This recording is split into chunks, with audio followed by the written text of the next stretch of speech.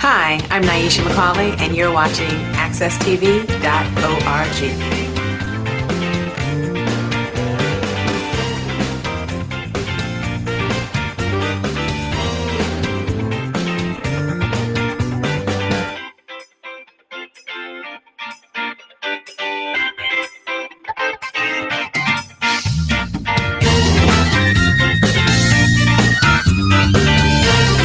Hi, and welcome to another segment of All Politics is Local with your host, rJo Winch. And I have none other than my sidekick with me this evening, Councilwoman Cynthia Jennings. And there's many, many things going on. I don't need to tell you all about what's going on in the political arena. Hopefully that everybody is paying attention. And the only thing that I want to ask you to consider is that if you worked for an organization for over 40 years of your life, you helped individuals in that organization to be promoted. You helped them to advance over yourself. You helped them to do everything that they need to do to make sure that America is safe. And you have held many, many positions that even current presidents have not held. Do you think that you should have an opportunity to hold the highest office? So if you have not figured out who I'm talking about, you ought to know is none other than Hillary Clinton. There's no other person, even the president himself broke down and said it last week. He said, "I'm sorry, Bill," talking to Bill Clinton, that nobody, not even himself nor him, has been more qualified to serve this country as the president than Hillary Clinton right now. And as women, we know that if we're going to get a job that a man gets, unfortunately, that we're going to have to be better, that we're going to have to be stronger, that we're going to have to do more in order to get there. It's just the way of life right now. It's just the way things are. So what I'm asking everybody to do, I don't care if you're a Democrat, a Republican, an independent, a working family, whatever Green Party, whatever you are, you consider and you weigh the odds and you look at what the Republicans are offering and you consider what the Democrats are offering. And I guarantee you, you're going to come out on the Democratic side because that's exactly where we need to be right now. America is not a place where individuals need to be on the job training as the highest office of the land. That's not a place where you learn, the job. You're already going to be learning because some things you just don't know until you actually get there, and I'm sure that Councilwoman Jennings and I can both speak to that as being members of the city council. You think you know what the government is until you become the government. And then you find out exactly what the government is and how the government operates. And I just want to go to the side for a little bit to talk a little bit about, an organization or organizations in the city of Hartford who do the response and crisis intervention for our city that have been doing it, since 2005. And one of those organizations is Hartford Communities That Care. And I know lately we've not heard a lot about what Hartford Community That Care has been doing. We've been hearing a lot about other organizations who do, crime intervention, go out, talk to families. When we have a lot of gun violence that's going on, unfortunately, in the city of Hartford, is these organizations that get calls from the hospital and they drop what they're doing and go straight to the hospital. And I'm not telling you what I think, I'm telling you what I know. Because Councilwoman Jennings and I were scheduled to have a meeting tonight with such an organization, Hartford Communities That Care. When that call came in, we immediately stopped the meeting, went straight to the hospital to deal with what was going on with the family. Unfortunately, a young man had got shot, but thank God, the fortunate part that he will survive. So as these things are happening, I don't want anybody to get the idea that it's one organization in the city of Hartford that is going out doing all this work. There are many organizations that are going out and doing this crisis intervention work and making sure that the families are okay. Because whenever there is an incident, it don't only hurt the family of the victim, it hurts both sides of the family. So you got to sometimes get in there and make sure that there's no retaliation. Sometimes you got to be the mediator. Sometimes you got to be the counselor. It's a lot of things that goes on with that, but you also got to have that dedication, to do it. And it's unfortunate, in our city that one individual gets X amount of dollars, to do same thing that another organization gets maybe like 30% of what that individual gets. So we're going to try to work on, in the future, see how we leverage to make sure that, organizations get equal funding for equal services that they provide. But right now, we just want to make sure that everybody stays safe. Young people continue to talk about problems and learn how to do conflict resolution where both parties can just say, you know what, we're going to just agree to disagree and we're going to walk away and everybody's going to be breathing in the morning. Because that's what's really important to me. And that's what's more important to Hartford Communities That Care, and to even to the peace builders. They're an organization, who goes out and do this work too. And you all hear, about what they're doing, but you're not getting a lot of information, about the other side, the Hartford Communities That Care piece, who also does a great work and a lot of work. They're first responders.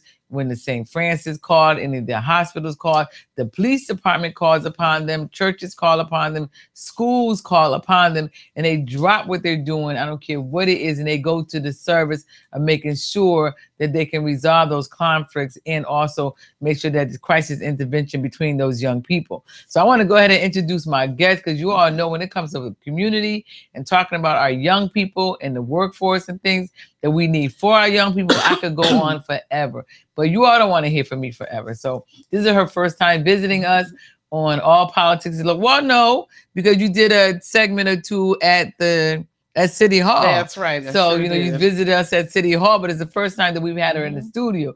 So we want to say welcome to our Councilwoman Jennings. Thank you, rJo. And it is a pleasure serving with rJo on the council, because one of the things that's important that we recognize is that it is critical that we who are elected to serve in the city of Hartford represent the residents and the families that we are elected to serve.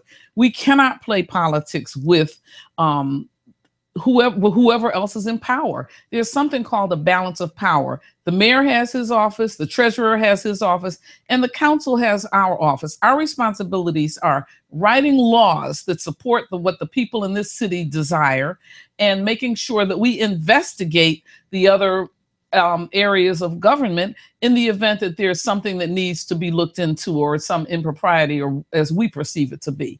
So it's a pleasure serving on council with you, rJo, and with the other council members. It's a real experience knowing how the gravity of the situation that we're faced with now, and how important it is that our people are not disregarded and left out to just flounder without leadership in City Hall. Absolutely. And one of the things that we try to do here, that we try to make sure that we keep people abreast, of things that are going on. And we know that we're talking about the ballpark every single week. Well, it's still not open, and we still got that big $2.5 million bill to pay when February comes. So if the ballpark isn't making any money, well, we got to figure out where's that $2.5 million going to come from. And we're trying not to let it come from your pocket. So you keep your eyes and your ears open on that. When we get to a place where we can have the ballpark people come in and have conversation with you, we'll do it. We're not there yet. So when we get there, we'll, because I like to hear from the horse's mouth. I don't want to be telling you what I don't know. So when I have information, I'll be 100% happy to share that information with you. But what I do have information about is Shefa of Grace is going to be offering a women's conference. I got to look at it to make sure I get it right. It's Vessels of Transformation by Shefa of Grace. And it's going to be at Liberty Christian Center, 23 Vine Street here in the city of Hartford. Friday night, we'll be honoring 6 women, phenomenal women. We have Pastor Mashonda Jones, Minister Corindus Bonner, Lady Melinda Johnson. You all know her because she's the wife of Pastor A.J. Johnson. Shannon Berry, who does From the Heart Hartford, where they help treat individuals who have been stricken by cancer. And also Maggie Gardner, who runs Gardner House, who is a faced a 2-time bout with cancer herself and is still continuing to help others. So we want to celebrate them on October the 21st, starting at 6:30 p.m. And then on Saturday, starting at noon, we're going to start with a brunch. We have 3 workshops for women. So you want to make sure that you get in there. Seating is limited. We can fit only 100 women. in there. You can buy your tickets at Eventbrite, Vessels of Transformation. You can go to my Facebook page, rJo Winch, and type in Vessels of Transformation and pay for your tickets that way. For those of you who want hard copy tickets, you may call me at 860-462-5063, and we will get those tickets to you. And then on Saturday night, October the 27th, we're going to culminate everything with a full-blown gospel concert. And our featuring artist will be Omanessa Aruma. So she's from Nigeria, and she is going to just blow the house up, with her gospel music. We have a few local artists that will also be performing. When I get that list, I'll give that to you all. So for those of you who only want to come to the gospel concert, it starts at 7 p.m. Saturday night, October the 22nd. So all are welcome. We'd like to have the workshop on Saturday, just be women, so we could talk about women's stuff and things that, we need to be aware of. And the younger women learn from the more mature women. I don't want to say older women because then y'all get mad at me. So the younger ones can learn from the more mature women because we've been through some things. And so we can try to teach them and help them to not have to bump their head, on the things that they're willing to listen to. So for those of you who want tickets, again, you can get them at Facebook, Vessels of Transformation. You can also contact me at 860-462-5063. All right. And we love to hear from each and every one of you. If you have comments that you want to make on the station, you can also call into the station because I understand that we're live tonight on Facebook. So if you want to get in touch with myself or Nyesha McCauley, you can on the Facebook, and Stan gonna post a phone number so that you all will be able to call in and ask questions. So, and I know that we're going to be having several things coming up in the city of Hartford. The living wage ordinance is going to be on the agenda coming up because the city has recommended that we lower the living wage. And I'm saying, no, we're not going to lower the living wage while we're bringing in individuals who need a GPS to find City Hall and pay them 6 figures. And then we want to lower what we pay the residents. So we're going to be having a debate about that. I don't want to say we're going to have a fight about it. We're going to debate about it. And at the end, we're hoping that we'll come out victorious. And I know Councilwoman Jennings has a lot of things on her agenda, and we'll hear from those. Thank you, rJo. One of the things that I think that it's important that we talk about is the fact that this past Saturday, every Saturday from 1 o'clock to 4 o'clock for 8 weeks, I was providing a free Train the Trainer program to train our young people to become mathematicians. We had our last class this Saturday, so we have about 12 to 15 people that are available and willing to go out and start training our young people. They will involve themselves in an internship program that is a 24-hour or 8-week internship program to work with our young people. So all of this is free of charge. It was sponsored by Mosque number 14, located at 2550 Main Street under Brother Calvin Lovejoy. And it was a very successful program. So how can people get in touch with you if they want to be a participant? What they should do is call my office and just leave a message with my executive assistant, Russell Hicks, or my intern, Rafael. And the numbers are? Rafael Santiago. The number is 860-757-9573. That's 860-757-9573. Give them your name, number, and tell them you're interested in the math training program. All right. Excellent. Excellent. We have a caller. Go ahead, caller.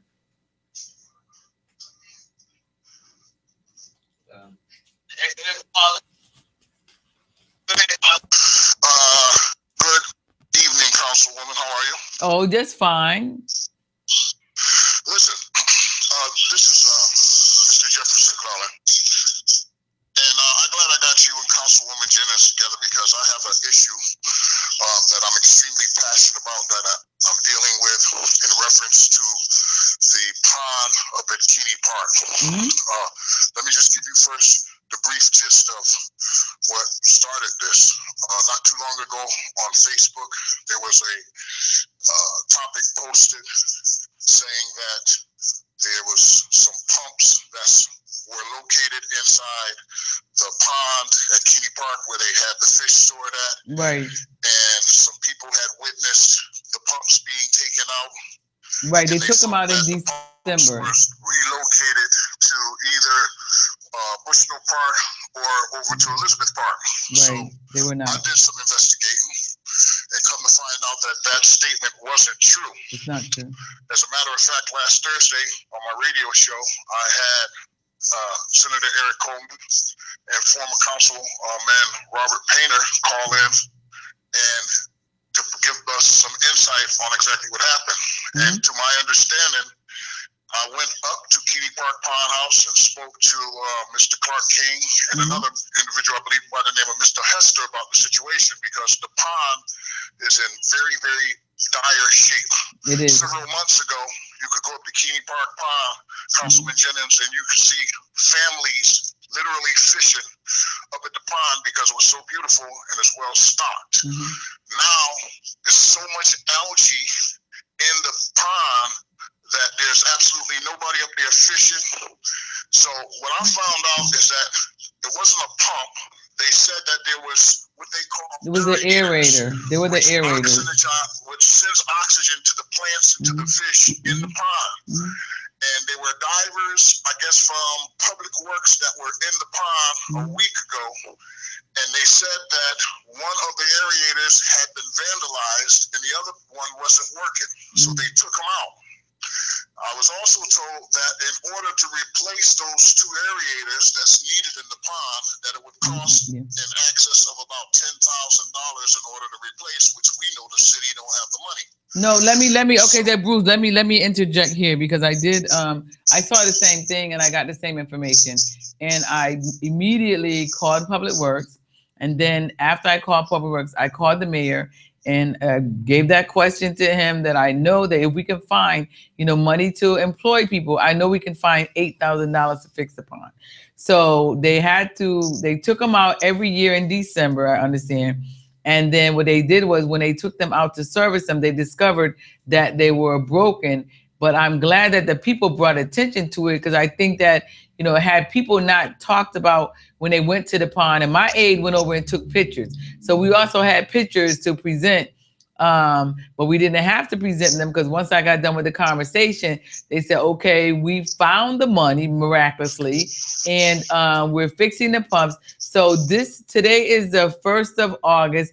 By August the 10th, the new aerators should be in and they're going to restock the pond and the water should be clear. So we're going to give them until August the 10th to see that work is actually being completed. And if it doesn't, we will go back because Councilwoman Jennings is a chair of the parks and I sit on her committee. And so we were grateful that the community called us to let us know what was going on in the park. And we immediately got on it and that is being resolved. Councilwoman Jennings? No, thank you, Bruce, for calling. It absolutely has been resolved. The mayor did find the money to replace those aerators. I was there the day that the divers came. I thought there was a body in the pond. So I stopped them and I asked them, why are you in the pond? And they said that they were in there to get the aerators. I guess I did hear them say they had to take one to Bushnell Park. Right.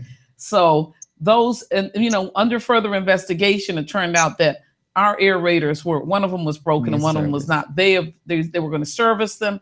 And Councilwoman rJo was correct.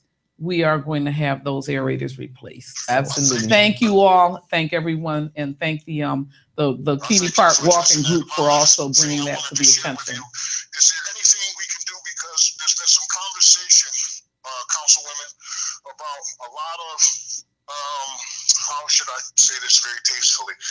There's a lot of individuals who don't reside in the city of Hartford who happen to be of different ethnicities coming in to Hartford now, utilizing the beautiful golf course that we have on Tower Avenue. However, individuals have been really complaining. I do a radio show at WESU Radio on Thursday nights, and people be calling in, and there's been a massive amount of complaints about how the golf course is being utilized by individuals that's not from the city of Hartford, from the outside, from the suburbs, and they got brand new golf carts and brand new things, and it looks beautiful up there. But the part where our citizens do a lot of activities has been completely closed off. You can't. Yeah, see, so we have, okay, so Bruce, there's a couple things going on here. No, okay, so there's a couple of things going on here. One, we don't mind people coming into Keeney Park to play golf. I don't care if they green, blue, zebra stripe, or polka dot, they have to pay to play. So we don't mind them coming in. However, we do need to make sure that we're having conversation with not only the residents, but also remember, every park have a friends group. So some of these conversations need to be dealt with through the Friends of Keeney Park to find out what they are doing to respond to some of the issues that the people are having about what is going on with the park, because that is their charge. That's what the city charged them to do. So they should be getting these conversations, and then they should come to the council and say, okay, well, these are the situations that are happening in the park. What can we do? How can you help so that we can, make this better? So I would ask you to give the Friends of Keeney Park calls and ask them what they are doing to help, curb some of the issues that people are saying are going on in Keeney Park. Well, Councilman rJo, that's one of the things that I did the other day. I addressed that with Mr. Clark King. I said, who are the Friends of Keeney Park? I'll get you the list. I'll get you the list. Right. Absent from the scenario of everything that's been going on. Yeah, I'll get you the list. Who are they? I'll get you the list. Okay. So that you could call them directly. Okay. Thank you so much for You're welcome. Bringing that to light, because on this week's radio show, believe it or not, I'm scheduled to have Mayor Bronin on. So excellent. So if you have him on this week and it's after the pump has been fixed, then make sure you say, thank his office for responding to the people's call to get that fixed. I certainly will.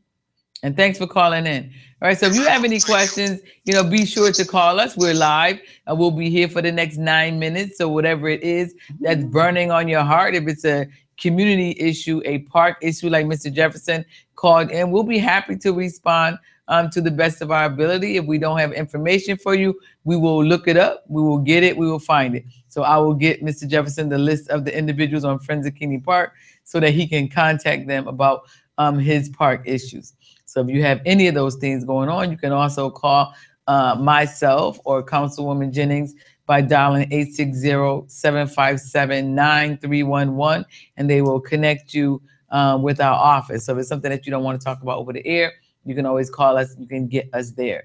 So while we're talking about, a lot of things that are going on, in our communities, one of the things that I think that is paramount, this year, and y'all know this is all politics is local. So I want to make sure that everybody the age of 18 and over, I don't care what party you register under, get yourself registered to vote. However, when you go vote for Hillary Clinton. Go ahead, Cynthia. No, I didn't think you had to tell people not to vote for Trump. Listen, don't even mention that man's name. Oh my God, he is so clueless. I mean, this is and I don't mind that the Republicans have him for a candidate, because I think that, that's wonderful for us, because I think that Democrats are going to win by a landslide. But I was so proud, of the Khan family, who stood there and just, really poured their heart out about, after losing their son, and it's so hard, for anybody to talk about losing their loved ones. It's just very, very hit you deep. Deep down in your heart, just to open your mouth and just say those, those things. That goes back to, we lost my nephew last year, and it still, hurts like it was yesterday. So, it really deep, hurts you really, really hard. And so they were talking, he had said, in his comments that, Donald Trump had made negative comments about, their family and, people who were prisoners of war and all those kind of negative things. And he said that you have lost nothing and you have sacrificed nothing. And so Donald Trump's comeback was, well, I created jobs. I, got people employment opportunities. But listen, that's not a sacrifice. That's an investment, or that's a community service. That's not a sacrifice. Sacrifice is when you lose something. So, okay, well, he lost money. So maybe, so maybe that was a sacrifice. He didn't make that much money because he had to hire somebody else to do the job. But it's not the same. You know, when you sacrifice your life, a person give their life to protect others. That's the ultimate sacrifice. I mean, there's no greater sacrifice, you know, that any man could give than to lay down his life, you know, for his sister or his brother. So don't dare, you know, try to say anything. If people come to you with what they're feeling about losing their loved ones, just take it, leave it silent. Does not need to be responded to, because that is such a really, really hurt, you know, deep down feeling that nobody can just deal with unless you've been there. You have no idea, you know, what that is like. So you just empathize with that person by just being silent. That's the best thing that you can do. Go ahead, Cynthia. You know, one thing I wanted to talk about was the horrific loss of life that we faced in our communities. And if we don't think it's our job to do something to stop this violence, it is. One of the things that I really like about us living in a free society is we don't have to wait to get paid to run programs and do things to protect our young people. I have right now, I've been meeting with the Black Pilots Association nationally, representatives from that. And we want to start a program where we train our young people to get their pilot's license by the time they're 17 years old. They can actually get a license at 17 where they are free to fly all over the country if they so desire. All right. But we need to have flight school training. We're now starting the mathematics training where if we continue training trainers to train our young people in math, we can train up to 10,000 children over the next year.